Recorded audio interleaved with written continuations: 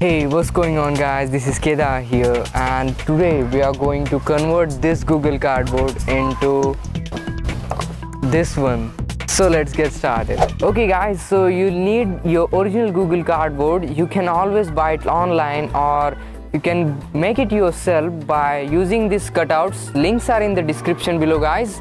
Anyways, so you'll need a 2-part epoxy, a glass and a spoon to mix it all together. Now the first and very important step, you have to hang this string to your Google Cardboard so you can later hang it on to something to dry it up. Cause you know the epoxy will take about 4 to 5 hours to dry it up fully. Now take 1 teaspoon of part A and part B epoxy, mix it up all together nicely and apply it onto your cardboard. That's pretty easy thing, you can do that.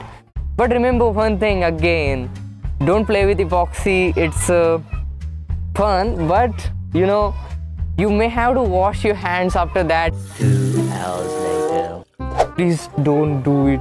This is what the old one is looking like, and here is the new one. You can pretty much tell the difference by yourself. Google Cardboard has got a new life now. Okay guys, so hope you enjoyed this video a lot. Please hit that like button below, share this video with your friends, and as always, thanks for watching guys. Goodbye.